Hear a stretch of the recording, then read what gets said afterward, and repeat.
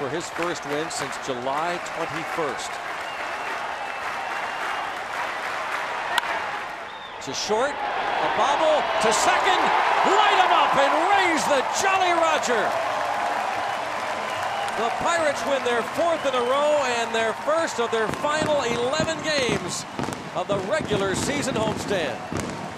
What a way to come home after the sweep of the Rangers and send a message to everybody else. We are coming home, and we'd like to send a little message here.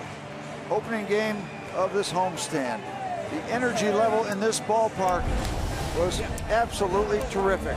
Magic number to clinch a playoff berth has been reduced to 9. And we'll just keep watching the rest of the night and see if the Brewers can hold on, and perhaps another hour or two the Pirates will be tied atop the Central Division. Mark Melancon earns the save for Jeff Locke, who improves to 10-5 in a brisk 2 hours and 32 minutes.